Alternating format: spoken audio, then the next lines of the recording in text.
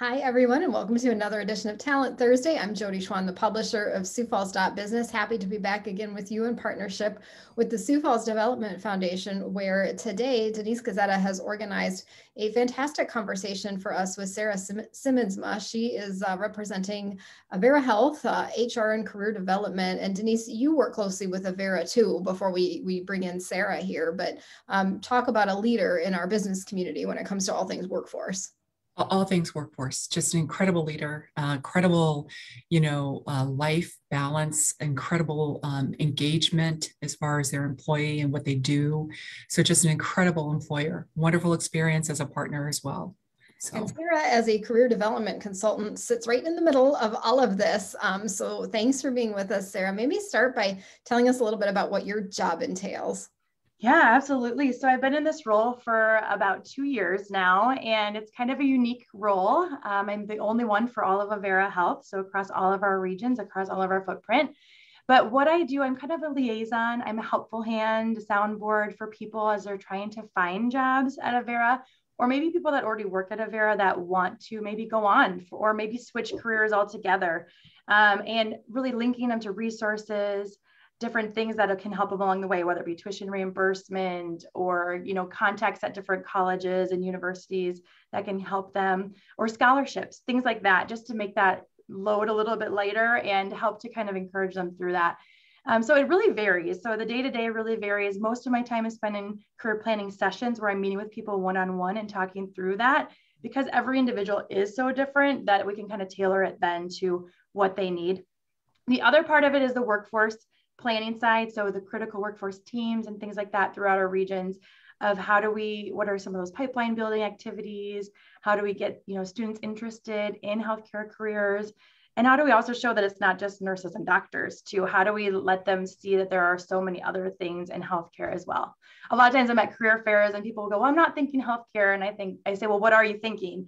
And they're like, well, I'm thinking of maybe finance or accounting. And I'm like, well, that's healthcare. We need that too. So it's very rare that you find something, even if, marketing, we talk about marketing or, all of those different pieces, HR. I mean, those are all pieces that tie into healthcare. So that's kind of the eye-opening experience you have with people when you're out in the community of that it's not just one thing.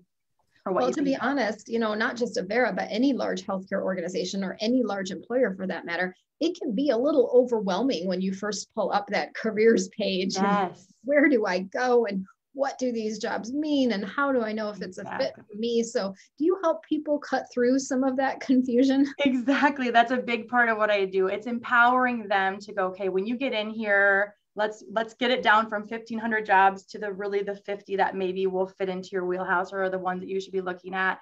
Talking through even the application process. I even help with resume and interview tips, and things like that it's just those people. We see a lot of people that came back into the workforce, or maybe that they have retired, maybe they've been in the same role for a long time, but want to make a kind of a flip and they just need some of that extra support. And so it's just a great way to get it. And it's my pleasure to help kind of along that way. So I don't do the recruiting side of it. So I'm able to share more pieces and be more of a helpful hand in that process, which is really nice. And like you said, Jody, the website is overwhelming. It's not like there's 3 titles, there's hundreds of titles.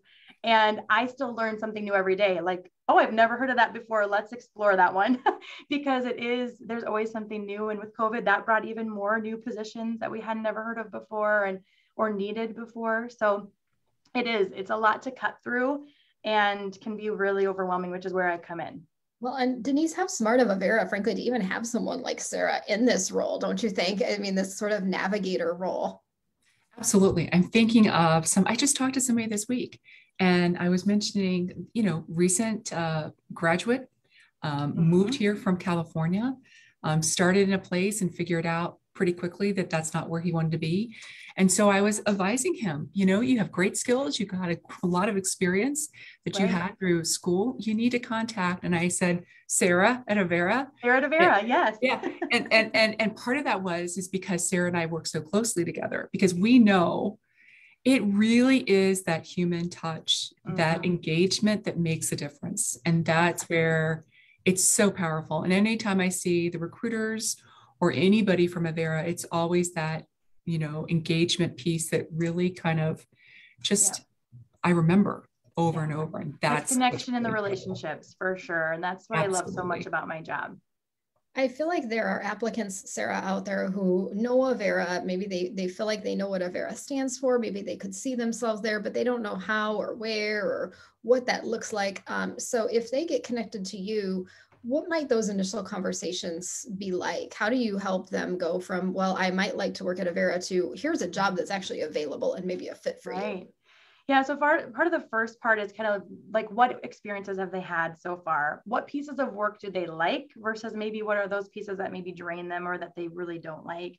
That really helps tailor kind of those pieces of where do we want to look at? Are they going to be really patient facing and they want to have that communication, or do they want to be more behind the scenes and supporting those that do? So that really steers us into which bucket of jobs kind of we want to look at, and then also which titles. And then also I can learn about their educational background. So if they've maybe got a certificate or an associate's or a bachelor's degree or a master's degree, or come with other experiences, that helps to kind of tailor us into those paths. Or maybe they have a lifelong dream of always pursuing something. Then how can we get them to be that nurse, or how can we get them to be that respiratory therapist, or whatever it might be? So talking, it's just, that's why it's so individualized, is because everybody's is so different of kind of what that looks like. Or maybe they have some pretty high goals, and then what department do they maybe want to start in to work their way up into that, or what would be the best fit for the kind of that continued growth too. I love that. And I just have to say, one of our first people that we had on Talent Thursday was Mackenzie, right, Jody? Yes. Right. And she started, and she pretty much, she had a dream of getting into that very highly competitive physician assistant program. And from day one, this kid could have gone anywhere to any college, had a plan, went through a technical school, at the same time went through college at USD, and worked full-time at Avera and a lot of different jobs. And what was amazing to me, and after I hear again, just, Sarah sharing this again with our viewers, it's the engagement piece over and over. We're going to help you get to where you want to be. That's incredible. And sometimes it's not just those employment pieces. It might be an internship. It might be volunteering, especially like for somebody who's going to med school or PA programs. It's kind of the all-encompassing resume, right? That we have, and we show that dynamic too. So it's kind of those other pieces that sometimes people don't think about.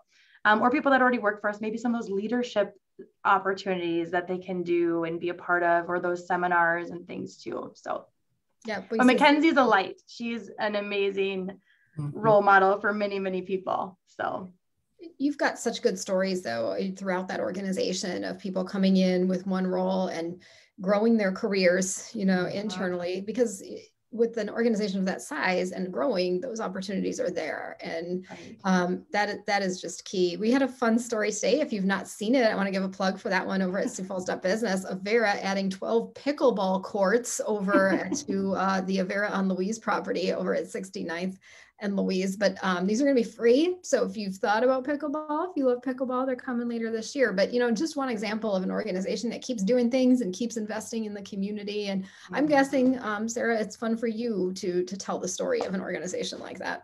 It absolutely is. That there's just always so much growth and always so much change. But then there's also that always creates a need. We always are going to need those awesome individuals to come and join us and to live out that mission and carry that mission forward. So whether it's the pickleball courts, which is brand new, breaking news that I don't know. I've never played pickleball, but I guess I will need to. We'll all have to go together and try it. But the new hospital is going up on the east side of town, and the behavioral health additions. It is just a really exciting thing to be a part of, and it all boils back down to that mission and everything.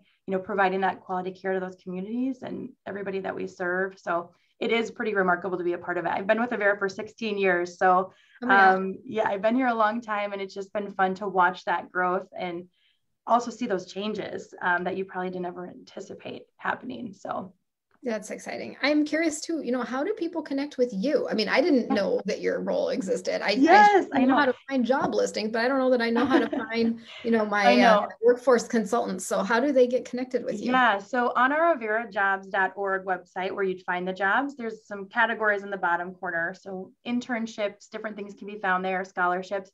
but there's a link called Career Planning Service. So if you click on that link right there and fill out the form, that comes right to my inbox. So then I reach out to set up a time for us to connect.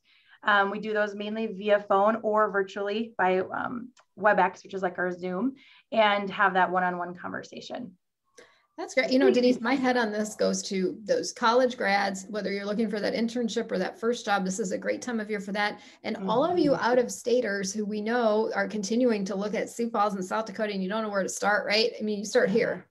Yeah. Start here and start in an organization that has a lot of different jobs. You know, years ago, people used to think about banking and hospitals in the same way. Hospitals, doctors and nurses, banks, just bankers. There's a lot of opportunities. And so we really have to just really get that out there. You know, whether you are somebody that is a computer science, data analytics, because I work with some of the people over at Avera for data analytics, human resources, finance. There's a lot of different opportunities. Yes. And as we were listening to Sarah, she's been there 16 years. So that's a pretty good indication of a great culture. So exactly. That's right. I had a conversation with someone yesterday in IT, trying to figure out where this person had changed jobs, and they had gone from banking IT to Avera IT. So yes, this definitely happens. Yeah, absolutely. And that need is always growing. It absolutely is. Sarah, are there some common questions that you've been getting from people here recently? Are there some themes that have been emerging in your world?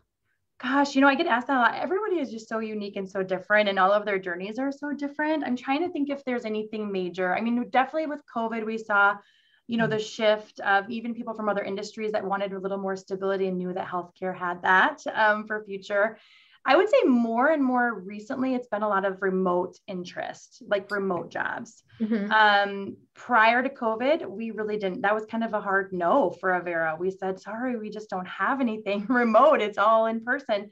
And that has been shifting, you know, and definitely during the pandemic, at the height of the pandemic, it did have to shift out of necessity. And some of those things stayed remote, and some of those things have come back, but it also kind of pushed us to think and realize, well, certain things can be done remotely and can be done remotely successfully too. So I would say that's probably number one of more commonly asked questions is, what do you have that's remote? And we see that from other states, like you mentioned too, people that are maybe like, well, how can I join this organization, but I maybe live in Texas, you know, or things like that too.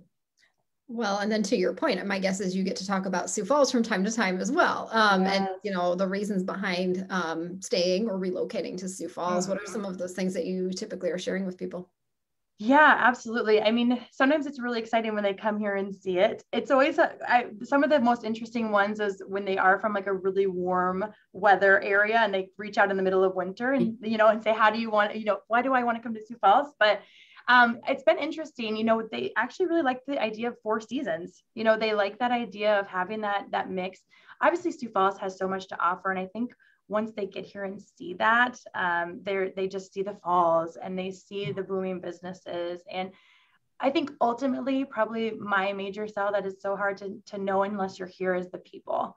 You know, everybody was here and helpful. And one of my favorite stories was a nursing couple from Texas that came here, and they came in the middle of a blizzard. Honestly, their flights were delayed. They came to check it out, and they got like in a front wheel drive car was their rental, and they got stuck in the snow. And a carload of like high school teen boys pulled up behind them, and they said in their area that would have been kind of concerning. But those boys got out, they dug them out, they pushed them out, and they couldn't even believe it. And somebody had come out from their house and was like, hey, I see you're stuck. Do you want to come in and warm up? You know, and they're like, no, we're okay. You know, it's just the people part of it. We're just so blessed to be here and to have people that really care about others and success of others and growth of others. That sense of community, I think, is the number one. I love that. Don't you, Denise? That just totally sums up the Sioux Falls experience. Yeah. I don't know if there's a better story to really tell, but it's a true story. So it's true, because I'm thinking back to where I'm from, and Jody, you have a similar experience. If somebody were to come up behind you back in your own town and you didn't know them, you would have a little, but here you don't have that because people they look out for each other. The businesses really are great partners to each other. I mean, we talk about workforce and some of the challenges. The first thing is we engage and we help with best practices. And so that's why Sarah's story resonates with me on so many levels.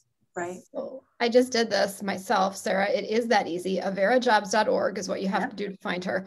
All the way down the bottom, career planning. Simple. You're going to be able to connect with Sarah. So do Absolutely. it. You're considering not just a healthcare occupation, but just a career move in Sioux Falls.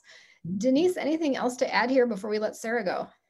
No, I just want to thank you both. I mean, I know that we're getting, set for a holiday, and I want everybody to stay safe and wonderful and enjoy themselves. But thank you for everything you guys do too. Thank you so much for having me. You bet, Sarah. It was great connecting with you. So glad we could share this resource with everybody watching Talent Thursday. If you know someone who could benefit from connecting with Sarah and you are watching this, please forward it to them, tag them, help us spread the word so we can connect more people with more career opportunities in Sioux Falls. And as always, thanks for watching. Denise is already working on the schedule for future Talent Thursdays, so we will be back with you and look forward to those conversations. But as she said, enjoy the holiday weekend, and we will talk to you next week. Thanks for watching, everybody. Bye. Thank you so much. Bye-bye.